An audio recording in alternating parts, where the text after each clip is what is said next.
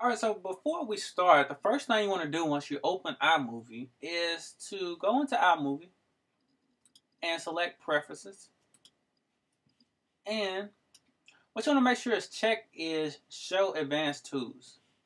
And the way you can make sure that's checked is when I uncheck it, keywords in the mouse button disappears. And when I do check it, they reappear. So just make sure those two are showing and just go up here and make sure the Show Advanced Tools are checked, or otherwise you really won't see the green screen effect. Alright, so once you've imported your green screen footage into iMovie and started a new project, we can start. Now if you don't know how to do that, I have made a previous video on how to do that. So the first thing that I had to do for my green screen video test is I had to select the background. I'm going to show you two ways of using the background feature in iMovie. So the first one is just using a background or image. So first, what I need to do is just click on this button here and find me a background, which I want to be white just to match the Apple look. So I select my white background and drag it to the work area. And what I had to do is, depending on the length of my green screen footage, I had to adjust this background length. So let's just say 30 seconds, for example. And next, once I have my background, I need to select from my green screen footage here. So let's just say I'm going to use this here. So I'll take this, drag it over top of the white background. And then once I do that, a pop-up screen up here, and all I need to do is select green screen. So now, as you see here, all the green background on the green screen video footage is gone, and all it's showing is the white background. And I can change this white background to anything that I like. So let's just say we use the brown. See, now you see it's brown background.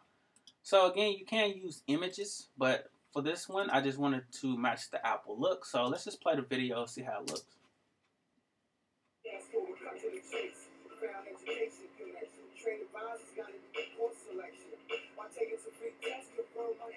So as you see, it looks really nice, but now we have some background music. So that's easy to fix. All I have to do is just double click on the video and click on the audio tab and drag the bar all the way down to 0% and click on done. And let's play it again.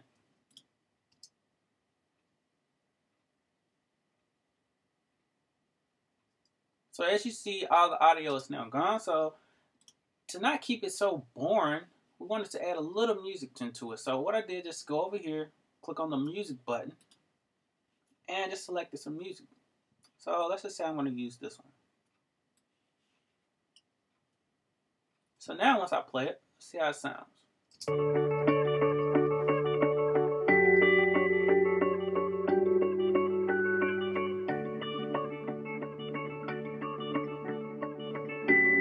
So as you see, adding music does bring the movie more to life.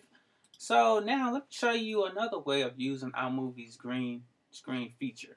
Instead of just using a plain background, we can actually add video as the background. So I'm just going to keep the music in here.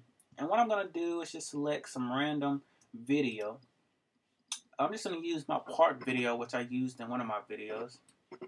Say we're going to use this scene here. I'm going to drag it to the workspace. And now I'm just going to go back to my green screen footage. And let's just select a different video this time. So once I have the footage that I'm going to use, I'm going to drag it over top of the video. And then select green screen. So now let's play both of them together.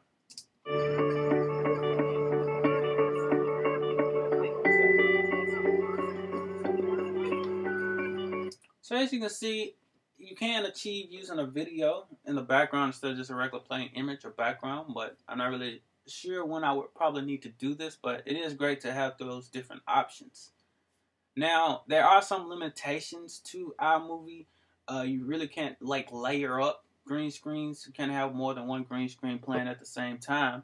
So that really is a bummer, but I mean, it's really great that they do include this feature for a free application anyway. So hopefully this helps some of you guys who did want to achieve the green screen effect and shed some light on a new method that you can use by using the 27-inch iMac display or any other display that has a really nice backlit display. So if you have any questions, feel free to comment below or send me a message and I'll try to answer it as soon as possible. And feel free to tell your friends and subscribe. And feel free to make some video responses with some ways that you find out that you can use green screen. I'd love to hear it and check it out. So thanks again, and I will see you next time.